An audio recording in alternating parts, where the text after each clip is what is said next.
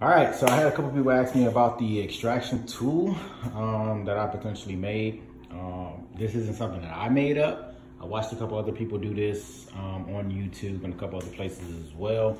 And then I just went to Lowe's and Home Depot and gathered the parts myself, and then some parts that I actually had in my house.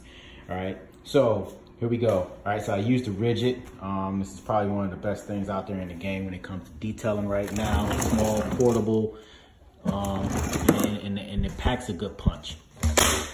All right, you see I still got the original hose that comes with it. When I get a chance, let me get the actual hose that costs 36 bucks. It's extended a little bit longer and a lot better for detailing cars.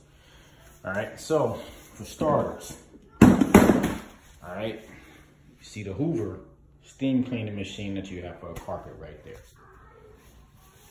This piece, this connector and the hose, that's where that came from. I'm not gonna give Hoover a bad review, but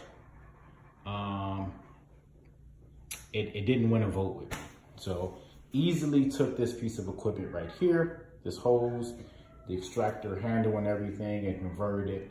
Took the water kind of hose link out, the one that sprays the water out, because I wouldn't be able to utilize that anyway, right? I went to Lowe's or Home Depot, forgot which one it was, and I got the universal kit that they have right here to be able to plug into this hose that I have right here, as you can see. All right, so I plug this into this, and then plug that piece into the connection piece that you see right here. All right, this thing is a much more powerful,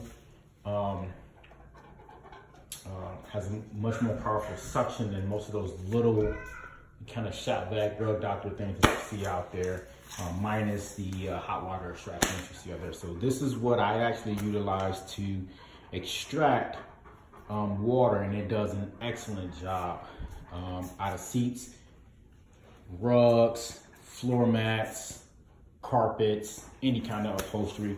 Does an excellent job. So that's it.